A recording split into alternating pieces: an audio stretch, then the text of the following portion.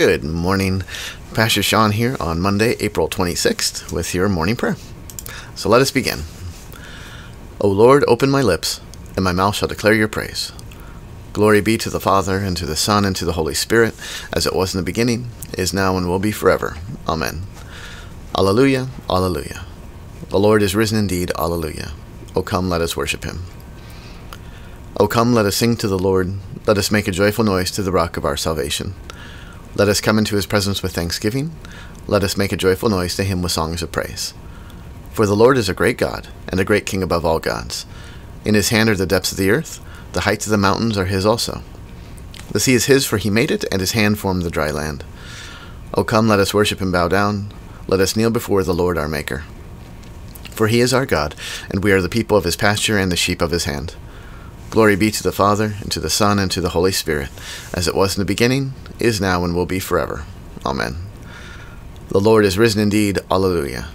O come, let us worship him. Our text for today is Luke chapter 9, verses 18 through 36. Now it happened that as he was praying alone, the disciples were with him, and he asked them, "Who do the crowds say that I am?" And they answered, "John the Baptist, but others say Elijah, and others that one of the prophets of old has arisen." Then he said to them, "But who do you say that I am?" And Peter answered, "The Christ of God." And he strictly charged and commanded them to tell this to no one, saying, "The Son of Man must suffer many things, and be rejected by the elders and chief priests and scribes, and be killed, and on the third day be raised." And he said to all, "If anyone would come after me, let him deny himself and take up his cross daily and follow me. For whoever would save his life will lose it, but whoever loses his life for my sake will save it. For what does it profit a man if he gains the whole world and loses or forfeits himself? For whoever is ashamed of me and my words, of him will the Son of Man be ashamed when he comes in his glory, and the glory of the Father and of the holy angels. But I tell you truly, there are some standing here who will not taste death until they see the kingdom of God." Now about 8 days after these sayings, he took with him Peter and John and James, and went up on the mountain to pray. And as he was praying, the appearance of his face was altered, and his clothing became dazzling white. And behold, 2 men were talking with him, Moses and Elijah, who appeared in glory, and spoke of his departure, which he was about to accomplish at Jerusalem. Now Peter and those who were with him were heavy with sleep, and when they became fully awake, they saw his glory, and the 2 men who stood with him. And as the men were parting from him, Peter said to Jesus, "Master, it is good that we are here. Let us make 3 tents, one for you, one for Moses, and one for Elijah." Not knowing what he said, as he was saying these things, a cloud came and overshadowed them, and they were afraid as they entered the cloud. And a voice came out of the cloud, saying, This is my son, my chosen one. Listen to him."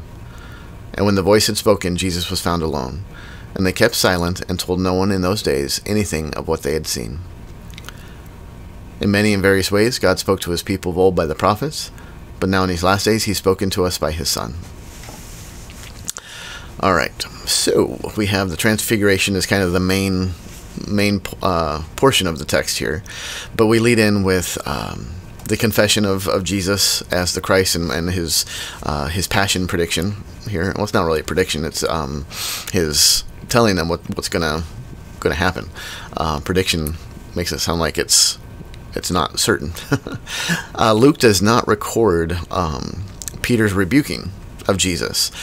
We get Mark and Matthew include that detail, but Luke doesn't work that into his account of what goes on here, and which is not really a big deal. It's just he didn't include it in, so there's that. But the point is that it's actually kind of helpful to have Peter's rebuke in there, because when this is kind of a big moment where the disciples finally sort of get Jesus in a way, and where Peter confesses, "You are, the Christ. You are the Christ of God." And it's like, okay, we're on the right track here. But then he tells them, "Don't tell anyone this," which is always one of those weird things. Why did Jesus kind of command silence to people once they kind of caught a glimpse of who he really was? And when we have the Peter rebuking Jesus afterwards, it kind of makes this a little bit more clear for us, because as soon as Jesus says, "Okay, yes, this is who I am, and this is what must happen to me," and includes the the fact that he must die and be raised again as part of who he is, immediately what Peter does is says, oh no, that will never happen to you. So, the reason why Jesus doesn't want to spread is because people getting it, they won't get it. I guess that's the Jesus way of saying it. Understanding, they won't understand. Seeing, they won't see. Hearing, they won't hear. They will hear what people are saying about him, but then they'll get the wrong idea, and they won't understand. And even if they understand, oh, he is the Christ, great, wonderful, he's the Messiah, once they learn what he must do, what must happen to him, then they won't, it'll all kind of come apart because they don't really fully understand. So that's kind of the good part about having that extra little bit in there.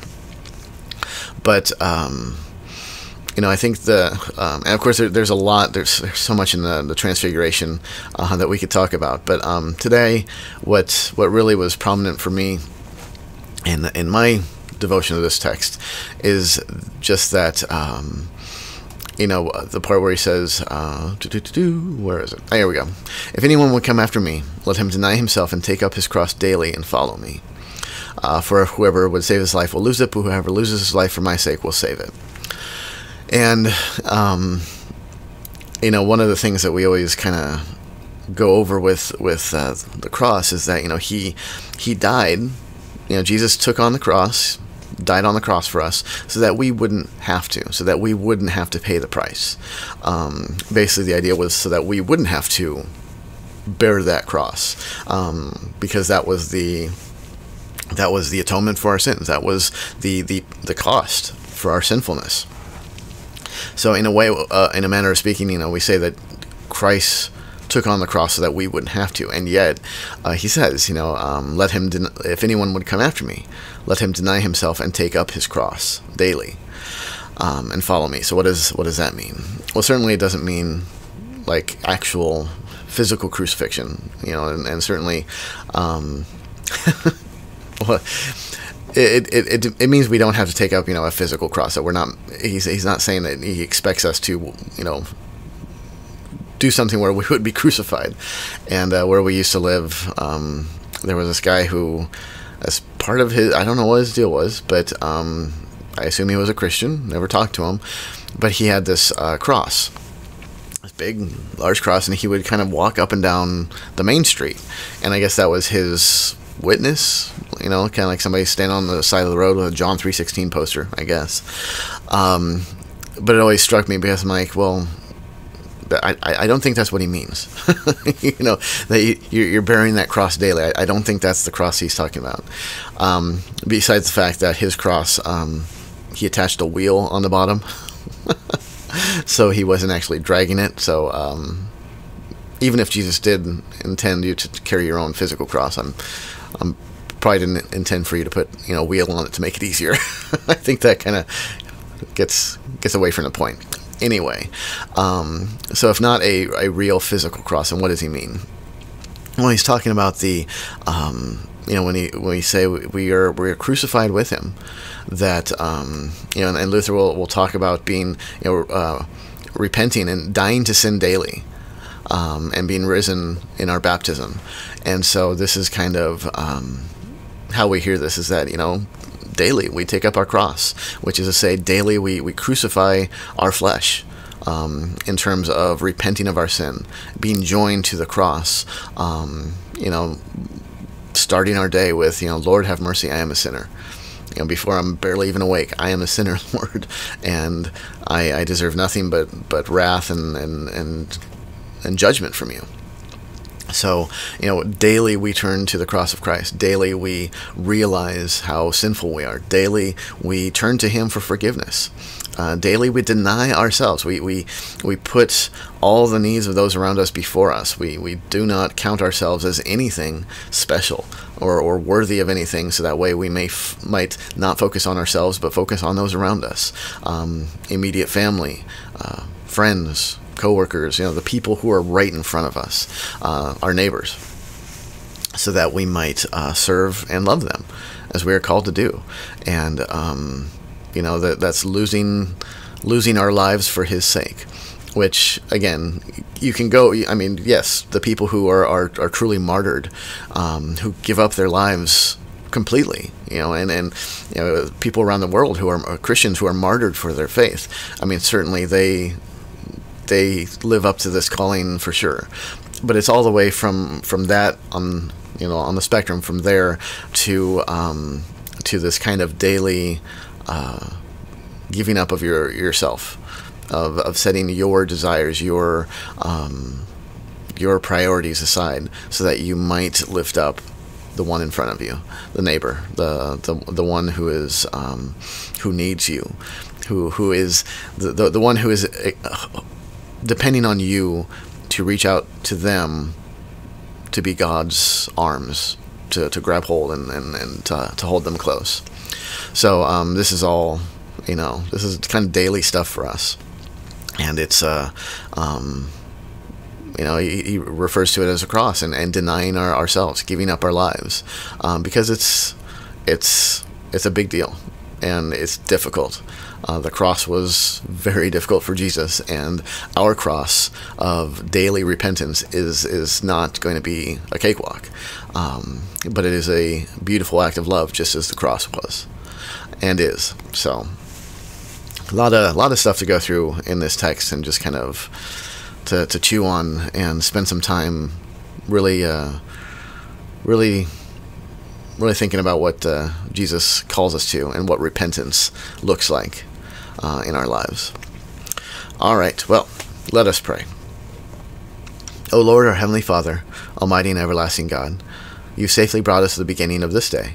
Defend us in the same with your mighty power, and grant that this day we fall into no sin, neither run into any kind of danger, but that all of our doings, being ordered by your governance, may be righteous in your sight.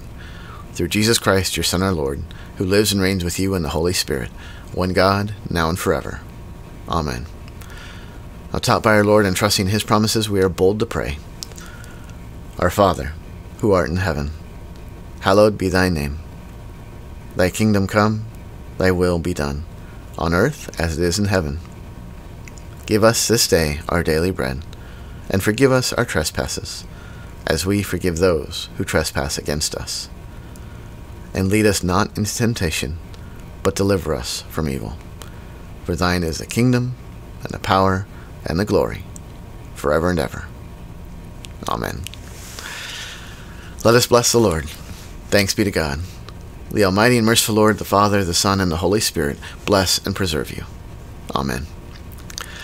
Well, thank you so much for starting your day with me with this morning prayer. Hope it is a blessing to you today, and peace be with you.